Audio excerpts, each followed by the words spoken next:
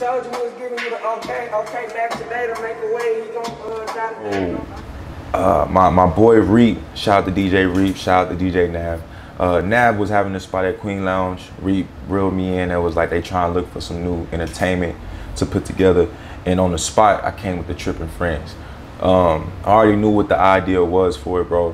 When I came up, I've been rapping since 15. So like the scene at 15 to now me being 26, completely different. Like I've been out here, I've watched artists come and go. The whole culture, bro, is wild.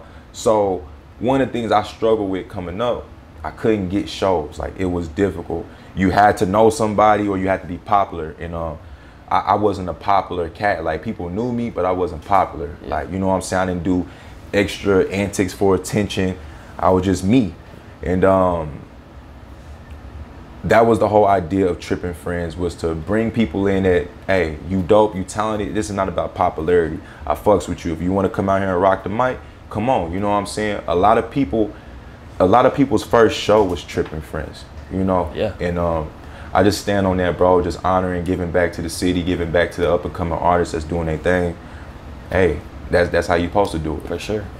So what does that mean to you to be able to give artists their first show and like give them that opportunity when it wasn't given to you? You know what I mean? Man, it's big for me. I feel like that's the cycle. That's how it's supposed to be.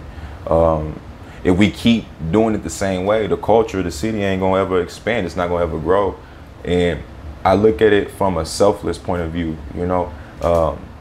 So what, I couldn't get this gig 10 years ago. We here now. Yeah. Come on, rock it with me. And I done seen people come in young as 17, bro, and just really do their thing, bro. So it's dope to me. I really like to inspire and give back to the community.